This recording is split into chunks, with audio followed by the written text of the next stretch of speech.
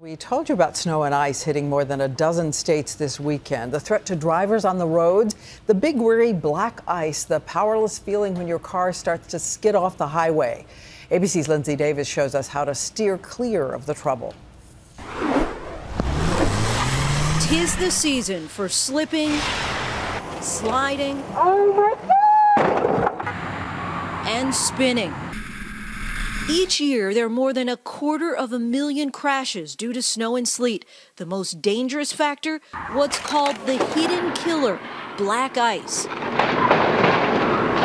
This thin, transparent film forms when the temperature of the pavement is colder than the air above it. And while it's not always easy to spot, there are some ways to look out for it and avoid dangerous spinouts. Mark Cox, a winter driving coach, demonstrated for us. There are two types of skids, a front wheel skid and a rear wheel skid. A front wheel skid is when you turn the steering wheel and the car doesn't turn. In that case, take your foot off the brake and off the gas and just allow the car to coast through the corner as you decrease your steering a little bit. In a rear wheel skid, the car tends to spin. That's when we apply the thing we've always heard about steering into the skid, and at the same time, accelerate gently. If you do hit a patch of black ice, keep in mind it will take at least twice as long for your car to come to a complete stop. So words of caution this time of year, slow down.